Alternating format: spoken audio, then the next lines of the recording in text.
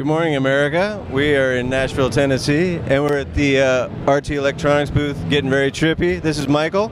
Michael, how you doing, man? Doing great, man. Good to meet you. What are we hearing? Because everything sounds awesomely bizarre so far. Well, right now we're looking at the ultimate analog delay. Basically, this is two independent stereo channels of bucket brigade delay up to a full millisecond. We have all the standard tap divisions. You have quarter note, triplet, dotted eighth note, eighth note triplet, and a 16th note. That all is divisible by your tap tempo switch. I'll be tapping over here. I can tap the X sync, tap everything on my pedal board at the same time. Other cool thing we've done with the ultimate analog delay is we've managed to make our modulation sync to the tap tempo. So if I exaggerate the modulation for a minute, you'll hear that gets really swirly. If I tap slow, the modulation tracks with it.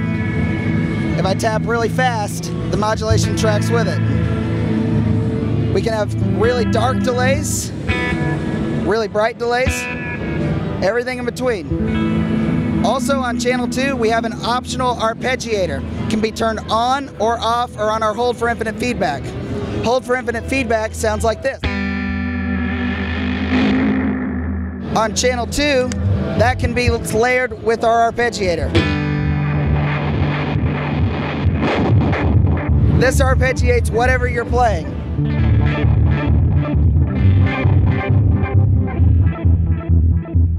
Has different modes of arpeggiating. It's very versatile. You can do triplets. Whatever you tap, keeps it going. Analog mix control, everything we do is 100% analog signal path.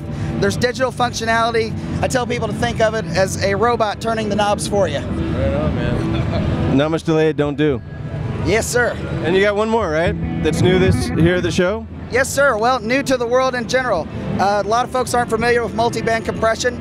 It's a studio tool, the lowest commercially available multiband compressor in the world. It costs around $3,600. We're the first people to put it into a guitar pedal. For those that don't know, multiband compression separates your signal into 5 audio bands. I can listen to those separately.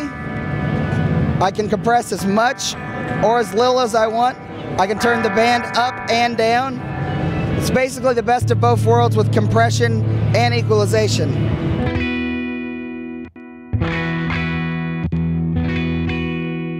You can press all the low end, leave the top alone. If you'd like it a little brighter, you can bring that up. Make it a little more aggressive on the compressor side. The options are all really up to the end user. We also make a smaller version. The 3-band version has about half the knobs, it's about half the price. Also accomplishes most of the same sounds. All right, Killer, you got a website, right? Yes. And it better be a descriptive one, because that does a lot. Yes, right? Very descriptive website at www.rtelectronics.com. Listen to Michael, go there now, do your thing. Farewell from Nashville, Tennessee.